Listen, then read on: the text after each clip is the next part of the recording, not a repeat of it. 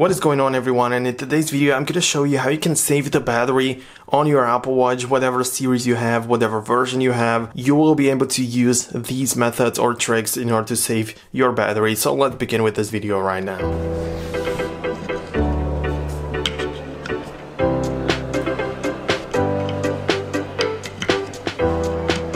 Okay, so when it comes to the battery and the battery life of an Apple Watch, you probably know that everything what you do with your device is going to take more or less from the battery. If you whatever you do, if you open up an app, you will need to have a battery that is going to fuel that action and fuel that app. So if you just want to save the Apple Watch battery completely, just don't use it, obviously.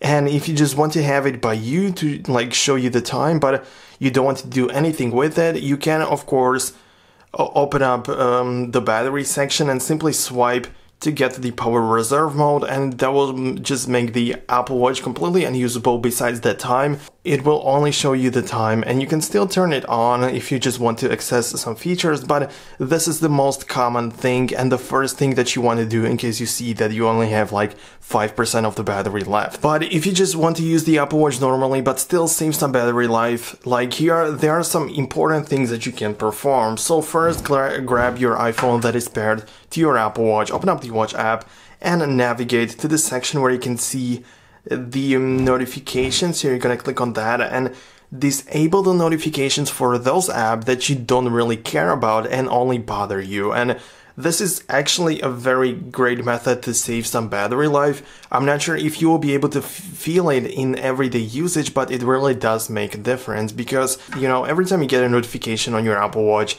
it just needs internet connection. It just pairs and like uses Bluetooth to gather that information from your iPhone. It uses the haptic feedback to let you know that something is happening on your wrist. And if you have a sound turned on, it will also make a sound to let you know about it. It lights up the display and everything. All of those actions just take up battery, obviously. And if you don't care about certain apps and certain notifications, just turn them off, and you can turn them off app by app. And by the way, if this is your first visit on this channel and if you don't want to miss the next content and the next videos in which I talk about Apple products, make sure you smash the subscribe button as hard as you can. Okay, so you will need to disable only those notifications that you don't really care about. The reason why most of us just wear the Apple Watch is the extended notification on your wrist. So I guess that you should keep them, but only those that you really give or care about. The next tip that I would like to give you is to simply use a watch face which only has like dark and black colors in it, because as you know, the Apple Watch uses or has an OLED display, which every time you see a black part of the display, the pixels are turned off, and the less pixels you use, the less battery it actually takes. So I would recommend you using the watch face which doesn't have too many things going on within it. Like obviously I wouldn't recommend you getting or using the Toy Story watch face, even though it looks really cool, but there are plenty of things happening every time you take a look at it. There is just plays like a one video, or it just always happens something on that display, and I don't really think that this is something that is going to save you a lot of battery. And if you want to have some colors on your display, like on your watch face, then yellow color is rumored to take the least amount of battery.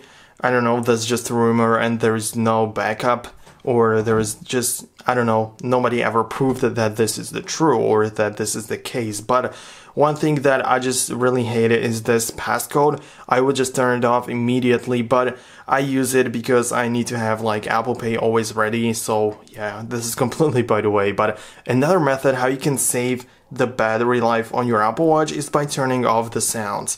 Because no matter what you do, every time you just, you know, you get a notification, that is a basic thing, but even other tasks also make sound, and every time the Apple Watch needs to use the speaker on the side of it, it will always need to take a little bit of the battery, and obviously we don't have a large battery in this tiny wrist device.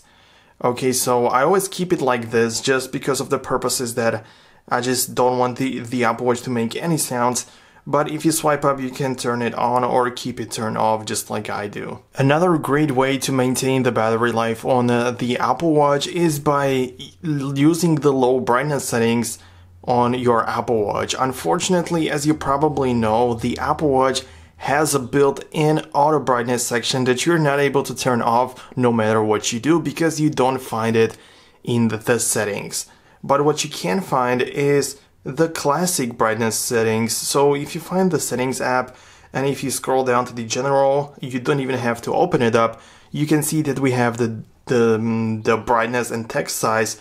You can see that I keep it to the lowest point. There are actually only 3 settings that you can choose from, but I always like to keep it on the lowest one. But keep in mind that no matter what you do, no matter what you set it to, every time you're going to be in a bright environment, the Apple Watch is going to light up because it uses an auto brightness setting, and the auto brightness sensors are simply put or hidden behind the display, so you don't really have any control over it. Okay, so I guess that this would be it. I obviously know that there are many other things that you can do in order to keep and maintain your battery life.